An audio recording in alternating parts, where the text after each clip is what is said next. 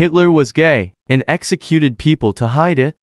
Hitler was homosexual for most of his life. In his early 20s, he had a string of male companions such as Kubizek, Hanisch and Haussler, with whom he shared rooms in seedy Viennes or Munich backstreets. In World War I, he had a sexual affair with fellow dispatcher Ernst Schmidt. When he became Nazi leader, his staff were mostly gays. His bodyguards, Graf and Weber, satisfied his sexual urges as needed. When Hitler was jailed for treason, he began a sexual relationship with Rudolf Hess, who was nicknamed Fräulein Anna and Black Emma by other Nazis. It endured for many years until Hess got arrested in UK. By the 30s, homosexuality at the Nazi Party was so evident that one newspaper called it the Brotherhood of Hoofs. To protect their image, he had many stormtroopers murdered, including their gay leader Ernst Röhm. While gays were being gassed across Europe, Hitler was having an affair with his chauffeur Julius Schreck. It lasted until Schreck died from meningitis. Hitler wept uncontrollably for days and ordered a state funeral for him.